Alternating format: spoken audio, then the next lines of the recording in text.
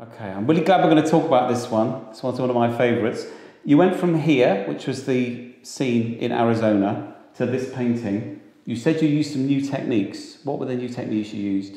Well, obviously when you are increasing the scale of a surface that you're working on, you have to really consider matching the size of the tools to the size of that surface.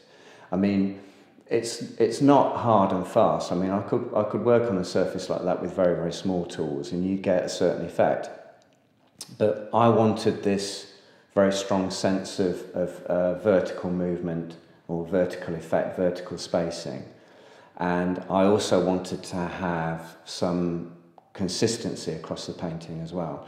So that meant I had to start experimenting with spatulas and tools with long edges, like squeegees. Right.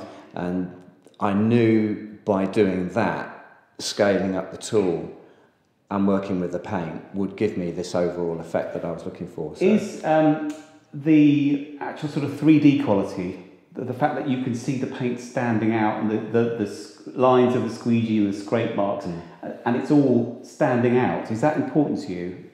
Because it's not just a flat surface. Well, I'll be honest with you, I wasn't entirely sure what I wanted out in terms of actual physical 3D effect, because in a way you've got two things. You've got the real three-dimensional effect, you've got shadow, you've got paint which is proud of a surface, and that's actual three-dimensional effect.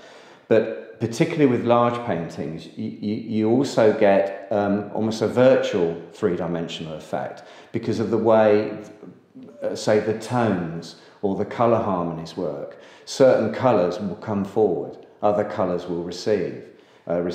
Some colours will just sort of stick at the same level that they're at anyway, like a neutral level. So in a way, you are coordinating an actual 3D visual effect with a virtual spatial effect because of the workings of colour. So launching into this painting, I knew that I'd be building up surfaces. There are a number of different layers in this painting. So I knew I was going to get some kind of actual three-dimensional effect. What I wasn't entirely sure about was the harmony and balance between an actual three-dimensional effect and then this virtual, which is how I'm describing it, visual effect of depth. And so obviously the warmer colours, these pinky browns on here, that have actually had quite a lot of yellow mixed into them, reference the original source of areas of panel that were actually that colour.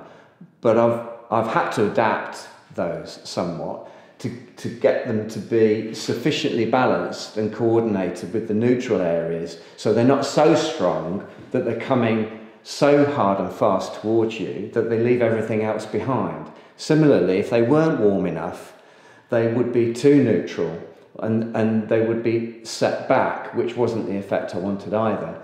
The blacks help because obviously the blacks in it, which again are faithful to the source, so I've got that there that I can use, work very nicely to anchor those warm colours in the painting. But the techniques of using the squeegees mean that I could get these consistent vertical lines put on surface layer by surface layer by surface layer until I reached a point where I felt the painting worked as a piece in its own right.